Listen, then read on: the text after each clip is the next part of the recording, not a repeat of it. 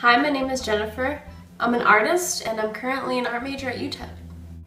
So this is my at-home art studio, and the painting that I'm currently working on is this one, and I'm trying to portray the physical realm of what humans know versus beyond what we don't know, the unknown.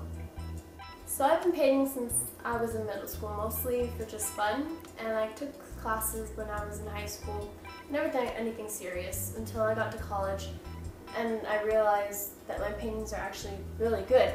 So I took a few classes and I realized that painting for me is a way to express myself and a way to let out my feelings on a canvas. So choosing to do art for the rest of my life just seems perfect. So this has to be one of the funnest paintings I've ever done. It's of my best friend Carla, and she wanted me to paint her in her everyday life and how I see her through my eyes. So I basically drew her taking a smoke and being naked. So this painting is painted after a recurring dream that I have practically almost every night. And I'm in some type of Dr. Seuss land, and it's just so beautiful that I actually had to paint it.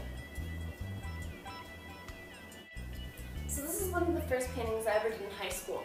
And it was the first time that I realized that I was actually good at painting, because I got so much recognition for it and I got so many compliments that I realized, hey, this might actually be something that I want to do with my life.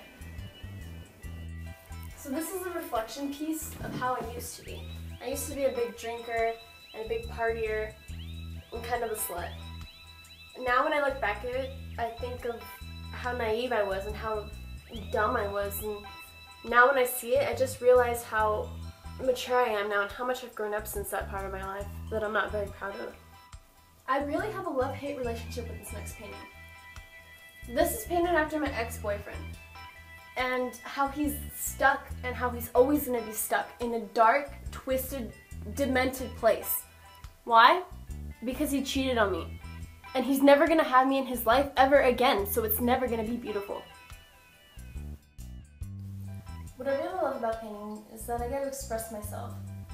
Some people like to sing, some people like to dance. I like to put my ideas out on the canvas.